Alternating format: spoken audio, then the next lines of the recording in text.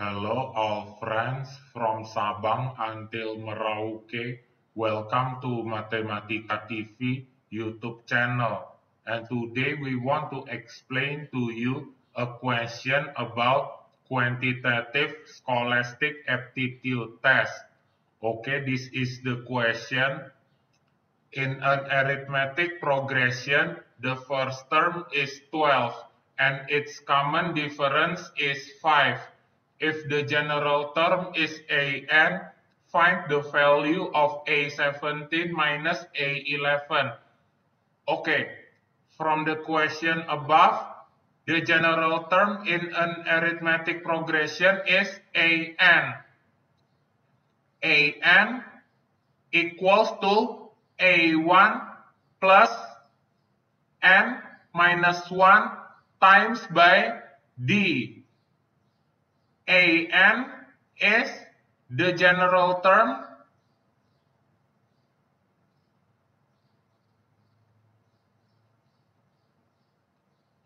A1 is the first term.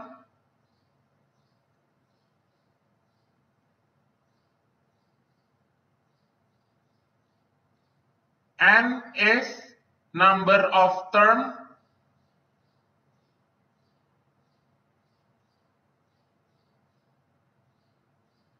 And D is difference.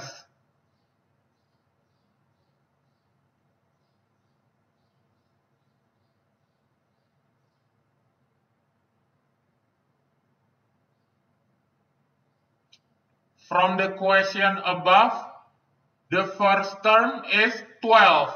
So, the value of A1 is 12. And its common difference is 5. So, the value of D is 5. Find the value of A17 minus A11.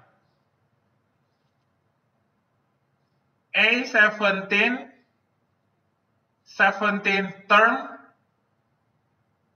equals to the first term A1, 12, plus 17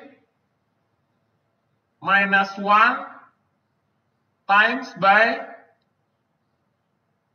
its common difference is 5. D equals to 5.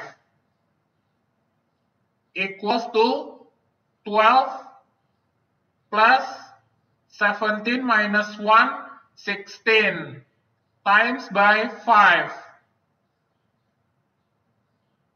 12 plus 80 equals to 92. So, the value of A17 or the 17th term is 92. And then the value of A11, the 11th term, equals to 12 plus 11 minus 1 times by 5. Equals to 12 plus 11 minus 1, 10 times by 5. 12 plus 50 equals to 62. So, the value of A17 minus A11 equals to 92 minus 62 equals to 30.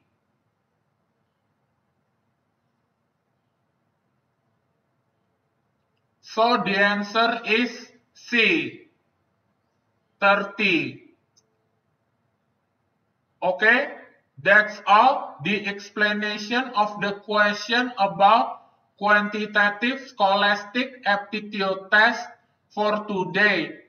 Okay, Thank you for watching our video on Matematika TV. Don't forget to click subscribe, like, comment, and share. If you have any question, follow us on Instagram at Matematika TV Official. Success for you all.